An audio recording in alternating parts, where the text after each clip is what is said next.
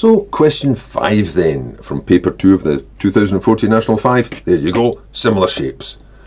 Or rather, mathematically similar shapes. Not similar because they look sort of like each other, but mathematically similar because they are the same as each other. One's just been enlarged or reduced.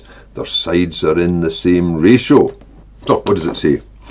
We've got these two cylinders. That could lead you astray. The smaller one has got a volume of 750 cubic centimetres. What's the volume of the larger one? Well, 3 marks. Well, the first thing would be, how much bigger is it? Well, compare two corresponding dimensions. Here we've got the heights. That's 15, that's 24, that's bigger. How much bigger? You could either go in with the ratio. Sometimes you'd state the ratio first of all, but it's important to note that it's the linear scale factor or the linear ratio. I'll put the ratio down first of all. The ratio is simply 15 to 24.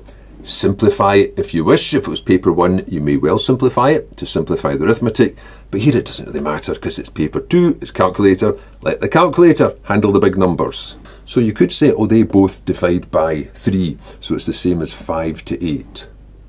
But it doesn't matter. So what's the scale factor? See, that's the ratio. That's just comparing the two sides. Now you've got to decide which way around you're going to use it. What is actually the scale factor?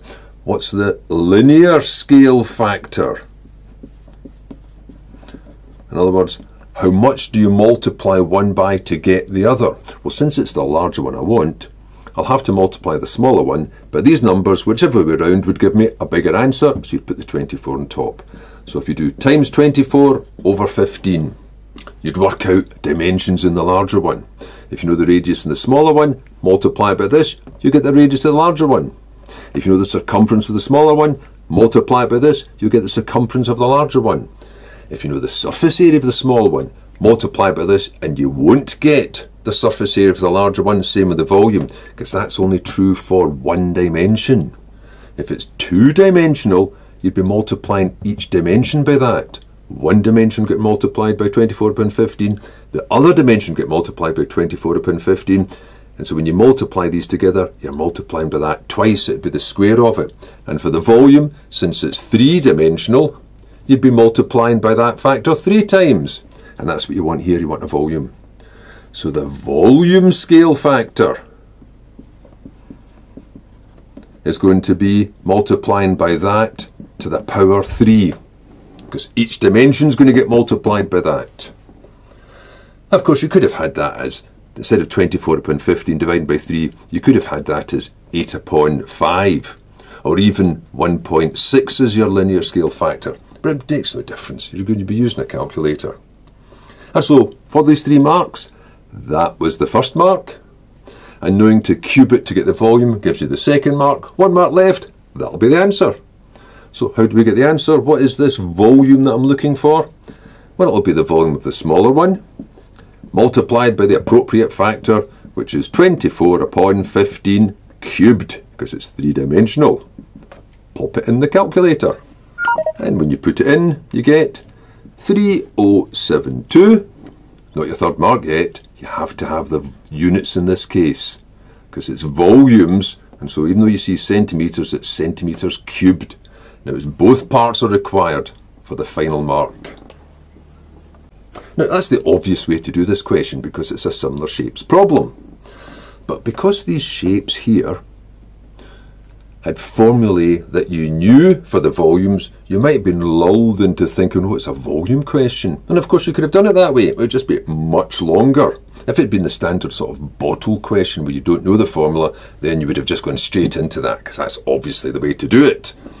But if you were lulled into saying, oh, it's volumes, so I'll just retract my 750 and find its radius, amplify it to find this radius, and then get the volume of the bigger one, that would obviously give you the answer with a lot more work. Time penalty. So what would you do? You'd say this. Well, what's the formula then? It's pi r squared h, because you happen to know it for that shape. Be better off if it was a question where you don't know the formula, then you wouldn't even consider doing that. So how do I get this radius? Well, radius squared would be v divided by pi h. So the square root of that would give me the radius of the smaller one. So now I've got to pop those figures into it. So what is the radius of the smaller one? It's 750. And h is 15, so over 15 times pi. So I'll pop that in, and out comes, oh, a nasty number, right? 3.9894 and so on centimetres. I'll just keep it all in there in the calculator, just so I can maintain as much accuracy as possible. It's not a final answer. So what's the radius of the larger one? I'll call that capital R. Well, this is where your scale factors would come in. It's 24 upon 15 times bigger than that.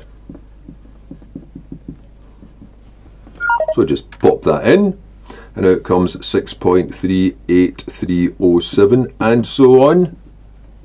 Now the first 2 marks would be allocated here. One for knowing, but not actually getting the answer, knowing how to get the radius, and one for knowing how to get the enlarged radius, not necessarily the answer, and the final marks for the answer. So I just go back to my formula. V equals pi r squared h. Pi times this number here, 6.3807. Well, forgot the 3, but it doesn't matter because I'm going to use the answer button anyway. And so on squared times the new height, which is 24.